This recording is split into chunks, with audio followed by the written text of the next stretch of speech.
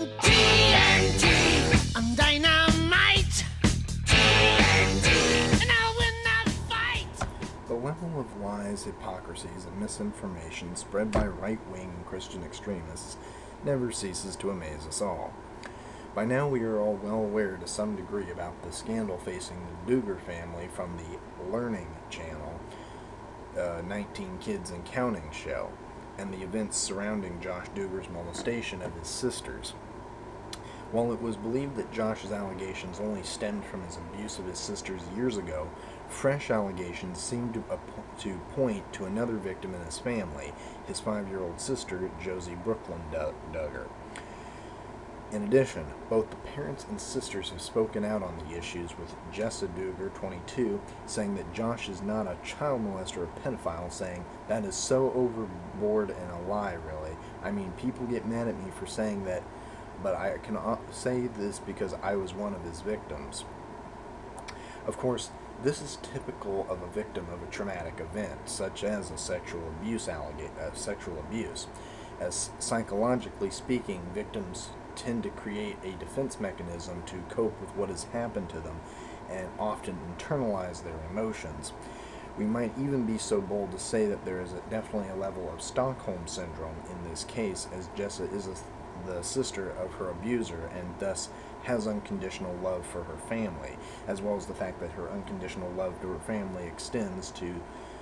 well, the fundamentalist beliefs that they have. And that is only coupled in its insanity, given that the family's fundamentalist Christian beliefs are very, very well present there. When someone is in your ear telling you that God wanted this to happen for a reason, God wanted to test you, it often leads the individual who was abused thinking that it was their fault and brainwashed to that idea. Often this goes so far as the family even telling them that it was their fault, and going so far as to say that God was punishing you for your sins. But let us look at the real hypocrisy and lies behind all this. While the family tries to make up insidious lies and justify Josh Duggar's actions, the truth, as well as the fact that information can be accessible to those who ask for it, will reveal itself. The family previously stated that Josh's records were sealed by Springdale Police Department. However, given that a police report was filed after Josh was 18, he was therefore legally an adult, and therefore no seal was warranted or necessary at that point. Thus, this leaves the media open to be allowed access under the Freedom of Information Act. Ernest Cate, the Springdale city attorney who revealed the case files that were granted release by Springdale Police Chief Kathy O'Kelly, got an FOIA request from a media outlet and thus was required to release the information about the case under the Federal Act and State Act for that matter, with the names of the minors in the report just being redacted. Therefore, all of this was done legally, and the Duggars have no legal or legitimate case for trying to cover up their son's crimes. Of course, the Duggars and their conservative twat nozzle supporters are using Fox News as their propaganda outlet, screaming that they are victims of a left-wing agenda by the city attorney and the media, and the insensitive media, with supporters such as Mike Huckabee and Fox News pinhead Trace Gallagher, who are trying to justify and omit information to fit their beliefs and trying to coerce their audience into believing their load of tripe.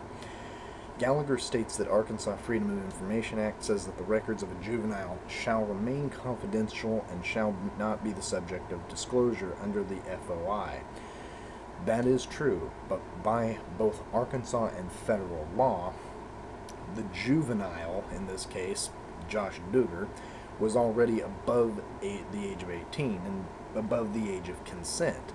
when the police report was filed, so there is no basis for sealing the records, and thus the records are not subject to confidentiality and could be disclosed to the public record for those who wish to seek more information on it.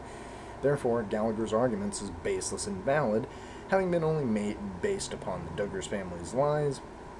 and his network's right-wing agenda to lie and, well, misappropriate the facts. And of course, why shouldn't we expect anything else? I mean, after all, We are talking about a group of right-wing and Christian extremists who have been trying to undermine American politics and society and try and stalemate, stagnate, filibuster, oppose, blockade, and just plain stifle any progress to LGBT plus rights, calling trans people pedophiles and the right of gay marriage as a threat to America, a threat to society, a threat to religious freedom, a threat to traditional marriage, or just plain persecution or bullying of Christians. The very insanity and oppressor mentality of the right is pretty well established, but for the sake of argument, the only persecution or bullying done is by the right-wing Christian majority against the people they oppress, by claiming those people are the ones oppressing them. It is very much similar to the white colonizer, white supremacist mentality that is held by Americans when they invade a third world country without really thinking about the hardships, death, and feelings to those they occupy the land of. But I digress. The real hypocrisy lies within the right wing and Christian extremist groups, in which it is okay to cover up sexual abuse, rape, incest, and violence when it is convenient for them, but LGBT plus people and their supporters are the real monsters here, right? Take for another example of a Republican and former Speaker of the House, Dennis Hastert, who is alleged to have abused an Illinois man when he was in high school, when Hastert was a wrestling coach there at the time. While there has been no response from Hastert, his family, or the right-wing cronies at this time, it is inevitable that they most likely will try to downplay the accusations, cover it up, and or just justify the entire thing. Let's humor one more example of how Newt Gingrich cheated on his wife and was married 3 times. One wife he served divorce papers to while she was in the hospital being treated for cancer. So once again, it's okay to sexually abuse, rape, steal, lie, and commit other forms of violence and commit adultery, all of which I believe are violations of the most sacred laws of the Bible, the 10 Commandments, but we'll just ignore that because LGBT plus people and their supporters are the real enemy here, right? Let us also take into account the fact that just recently in Texas, a state where the pseudoscience creationism is allowed to be taught in place of evolution in schools, where LGBT plus student activists were sent home because of their Gay OK t-shirts that were to show support and raise awareness about bullying, or to show support for one of their classmates and raise awareness about bullying that one of their bullied gay classmates was subjected to. The fascist administration of Phobian Middle School sent them home citing any disruptive or distractive mode of clothing or appearance that adversely impacts the educational process is not permitted. So teaching a pseudoscience based on and backed up by absolutely no facts at all other than the Bible and other Christian idiocy instead of evolution, which is backed up and based on and backed up by, oh that's right, science and facts, is okay, but apparently a shirt that supports a gay student who is being bullied and raising awareness to stop bullying is apparently a distraction. That really says a lot for a backwards-thinking, religious fanatical, redneck hotbed like Texas, notorious for its hatred of gay people, black people, Mexicans, science, and basically anything that doesn't conform to a right-wing political and Christian religious agenda. In other words, Texas is the freaking poster child for the freaking Republican Party and any Christian fundamentalist bitch nuggets. As the LGBTQ Nation stated in a June 6, 2015 article, outside of just issue advocacy, religious right figures attempted to pick any criticism of their political positions and records as a direct attack on their freedoms and religious beliefs, suggesting that their deeply held beliefs should somehow give them immunity from political reproach. This is very true.